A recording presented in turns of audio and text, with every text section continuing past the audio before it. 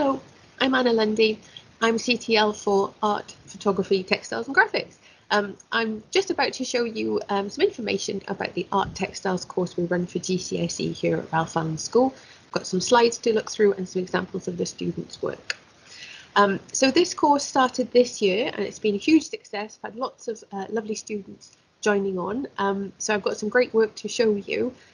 They're doing a really good job because they've got no work to look at, so they are pioneers in this new course. GCSE course follows the AQA specification, so like photography, fine art and graphics, it's the same makeup. It's 60% coursework and 40% is the exam to make up that final GCSE grade. Again, it runs over 2 years and everything that the students complete is viable for submission for their coursework portfolio. So we start on day one. So it's really important to hit the ground running and to make sure you're trying your best at every occasion. We look at a series of different units and they cover different techniques, media and artists. So we get a nice wide variety of different work to be able to investigate and develop our own ideas from. So that's a little example of some couching on the bottom of there. Topics we've covered so far are landscape, pattern and decoration. We're about to start animals around Easter time, and then the personal study. Now the personal study is entirely up to the student, so whatever they'd like to choose as their topic, they're welcome to do so, and that is the final unit of coursework which takes them into year 11. This is one of the outcomes from my current class. You can see there's a mixture of paper and textiles and sewing and little areas cut out. There's some beadwork on it as well, and this is in response to natural landscapes. The equipment, everybody works in a sketchbook. You can buy sketchbooks from me or you're welcome to get your own. You're going to need basic art supplies, so pens, pencils, colours, watercolours, that would be great. You're also going to need basic textile supplies like offcuts of fabric, nets, trim, beads, cottons, little bits of wool, any sort of kind of scrap bag that you've got at home, so start collecting now. Also going to need access to a camera. We often work from life, so we're finding little things out and about in our landscape that we are interested by, taking photos of them, doing drawings from them, and then developing textile work as a result. This is a little piece here. You can see lots of little tiny things in response to kind of like a summery landscape here. Gives you a nice upbeat feeling, that one. These are some examples of the students' works. This is all pieces of textile sewn onto a canvas, and this is in response looking at several different artists' work.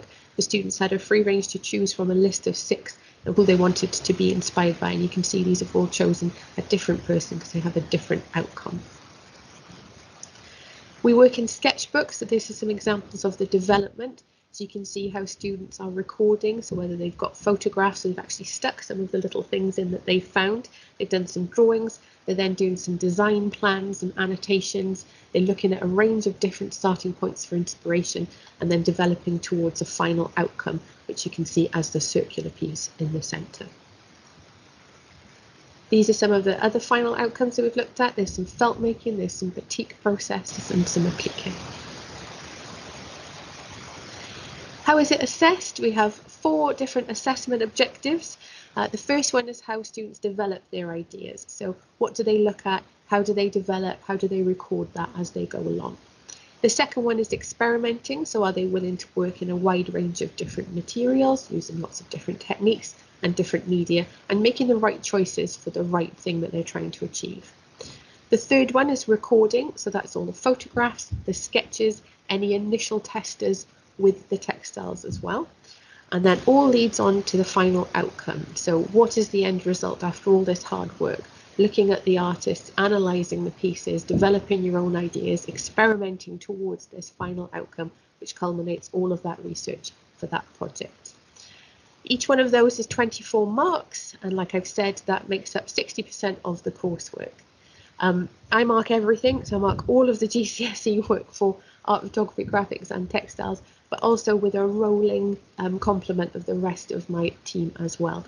And then that then is externally moderated, so it's incredibly well marked. What can you do in the future? It seems a bit bonkers because you're already just deciding on GCSEs, but in the future we offer currently A-levels in fine art and photography. Who's to say that we can't offer graphics and textiles for future A-level as well? That is something that we can think about longer term. Moving on from that, but I mean, you'd still be able to do fine art or photography A-level with a Textiles GCSE. They are very comparable. We have massive uptake to art foundation. So after A-levels, moving on to a foundation course, I think 14 out of 17 of my class one year went on to Trowbridge. It was like they were just basically taking my class without me to Trowbridge. Bath is really popular. We have Bristol, we have lots in London that go to Goldsmiths Foundation, several up in Scotland. We've got people this year going to France as well, all being well, fingers crossed. So really popular course and really popular industry to get into afterwards. That leans on to degrees, whether it's fine art or textiles, 3D design, animation, ceramics. The world is your oyster for that. Our students, I am so fortunate this year that the group of students that I have to start to pilot this course are amazing. They're really hardworking, they're really dedicated, they're keen to learn, and they're having fun. They're really enjoying the course, but they are doing the work to go with it, and they're producing some fantastic outcomes, as you can see. I mean, we're only this is the third term in, and I've already got quite a lot of work to show, which is brilliant. If that is you and you fancy combining art and textiles together, then this is the course for you, and we would welcome you on board. Thank you very much for listening, and take care.